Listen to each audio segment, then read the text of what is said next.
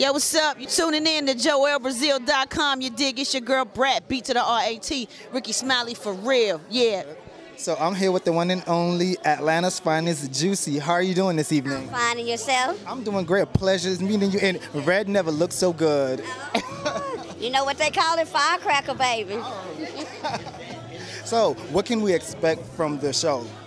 From the Rickey Smiley for real, a lot of laughter, a lot of fun times, real things happening. Like he said, Rickey Smiley for real. This is what we do every day.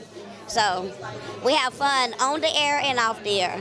You know, we love us some of you. So what can we expect from you? Comic relief. Oh, I tell it like it is. I keep it real. Yes. So where can the viewers find you on social media? Oh, Miss Juicy Baby is my personal, my fan page on Facebook. Charlene Miss Juicy King is my page on Facebook. Miss Juicy J on Twitter. Miss Juicy RSMS on Instagram. Or my website, MissJuicyBaby.com. Juicy everything. Yes, Juicy everything. I also have my own Juicy gear too. And it's called Miss Juicy Baby. Thank you so much, baby, okay? Love you. Thank you so much. I'll start off by saying happy belated birthday. Thank you. What did you do for your birthday? Just chill. Got a massage, did the spa thing, and just relaxed. So tell us more about the Rickey Smiley show.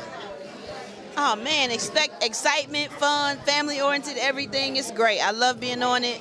You get to see more Brat. I open up a little more, give a little more of myself when I kind of held back before. So it's going to be fun. Rickey's like, he's not old enough to be like my pops, but he has that mentality that he just wants to see his people succeed. Exactly. And I'm so grateful that he gave me the platform to get my shine back on. I will say, you paved the way for so many female rappers in the game, and I'm glad that you're doing Queen of Rap Battle. So yeah. Can you tell us a little more about that?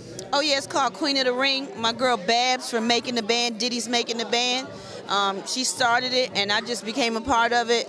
And it's about female MCs battling, and it's just dope, you know? Like, it's letting people know that it's not about the ass and the titties and how you look. It's about the lifestyle and hip-hop and what you go through and how you come up and survive in life, period. So I can't wait to display that for everybody. We're working on that diligently right now. So how's it going, Gary? I'm doing fine. How are you? I'm doing great. What inspired the look tonight? Well, I mean, believe it or not, this is something out of the closet, honey. I dress out of my closet. I don't go out and buy nothing new for events or anything like that, because I shop every day. So, I mean, you just go in your closet and you just pull out some money and just, you know, and it's red carpet, so what better than to wear different colors than red? Exactly. So, what can we expect from the show? The show is a great show, honey.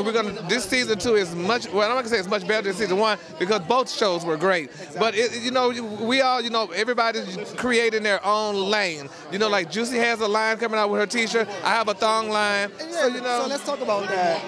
How did you come up with the thong line? Well, because I wear thongs. I love thongs, honey. No, honestly, I love thongs, honey. And I think, so I want to share that with more men. More men should wear thongs to liberate themselves. We can save money on cotton. You just have a string, and you have the cup, and you got it, you know. And I think women would love to see their man walk away from the bed, honey, with a nice thong, and not some damn white drawers or some white boxers and stuff like that. Who wants to see boxers? So, yeah. When can we look forward to this? There'll be out sometime, if not by the end of this year, by the first of next year, because my guy now is in China, actually. He's getting us some more prints and fabrics, so we're coming up with, so maybe we're going to be filming the show probably tomorrow or so, but it'll be by the end of this season or the first of next season, so you'll be able to have a pair. So, since you're always on the go, what other future projects do you have coming up? I'm hosting Gay Pride in Atlanta in June, and I host a lot of different shows and stuff. And I host a show at the Improv once a month in Dallas, and I'm supposed to be in a movie. The women do this movie, but they're not paying enough money for me, so I don't know, honey. So I may do it, I may not. And I'm the spokesperson for this hair care line, Sunny Owls. It's for natural hair, so it's just so much. Good. Yeah, I'm doing good. You're looking beautiful. Thank you. Well, I can't leave without saying, you know, Left Anniversary is just passed. Yes, So, yes. I'm sorry, excuse me. So, what was your fondest memory? So many. I mean, Lisa was just everything to us. I mean, a sister, you know, an aunt, sometimes a mother. So, you know, Lisa was just so great. So, I mean, I have so many wonderful memories of her. And I commend you for always keeping her legacy alive. Yes. And it's always a pleasure seeing you. Oh. Did you catch that? All right. Oh. Never a dull moment on the carpet. Never. Well, Well, it's always a pleasure seeing you. You too. Thank you so much. Thank you. So, I'm here with the Queen of Atlanta. Well, thank you. Queen. How are you doing? I'm doing good. How's Auntie treating you? Sorry, getting over a cold. But I know I need I'm dying. Where's my assistant? But no, I love being an auntie. Little Bailey is her name, and she is just gorgeous. Yeah, she's just like a little doll, and I'm just like obsessed with her. So, you're an aunt now. You're an entrepreneur. You're a beauty. You're a brand. Yeah. What's next for Porsha? What's next? Everything I'm working on right now. You know, I'm still working on my lingerie line. Well, I'm not working on it, but it's expanding. Naked Lingerie Boutique. And it's just doing really, really well for me. I have some big things, some meetings coming up to really take it, you know, internationally. So I'm excited. I look forward to it. Yeah. And always a pleasure seeing you, okay? Thank you, you too. Thank you. Can I get you to do one more thing? Real quick. Brandon. Oh, Brandon, really? I can take it? Wait. It's his birthday, so can you wish him a happy birthday and then I'll film it? Okay. It's his birthday. Brandon, go. Oh. She's gonna talk to you. Happy birthday, Brandon. Wait, do it one more time. One more time.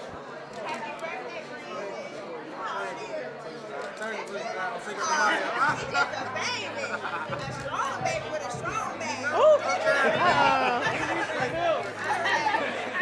So I'm here with the beautiful Kelly. You just did an interview with Dish Nation. You said laughter is good for the soul. It is. And speaking of soul, I was listening to a classic album, Soul of a Woman, and let me tell you, that brought back so much memories. We need good music like that. We do. But I'm excited about what's happening in music right now. I think that it's been kind of on a roller coaster ride, but I think that was really about this generation and the generation before, and even the generation before that, trying to find a way to marry what it is that we all do and still appreciate the lanes that everybody rolls in. Exactly. And so I'm excited. I have new music coming this year. As long as there are people that are still doing what you love. So you're looking, you got Fantasia out there, you got Jasmine Sullivan out there, Faith Evans is coming this year. I'm coming this year. Ledisi is a beast. Tamia, Deborah, like when you think about those kind of singers, they're still out there. Jennifer Hudson, people that can grab a microphone, and if all the power goes out, they still gonna blow you away. Yes, and I will say, I always attend Scales. Absolutely. I always attend Scales every Tuesday. I would say, your performance, oh my God. Thank you. Oh, I love that voice. Thank so I you. cannot wait to see you live again. I love the soon voice. And very soon. Yes. Soon and very soon. We're gonna do something very special. I'm back in the city of Atlanta now. I lived here many years ago. I moved away. I was gone for 10 years. And I moved back. And so this place has always been my home. I grew up in New York, but when I came here, this city embraced me so well. So we love you. And I love Atlanta. So I'm here. And so close to the time of the release of the album, we're going to do something very, very special just for my home city. I look forward to it. And I love you and thank you for all that you do for the R&B industry. Thank you so much. I appreciate it.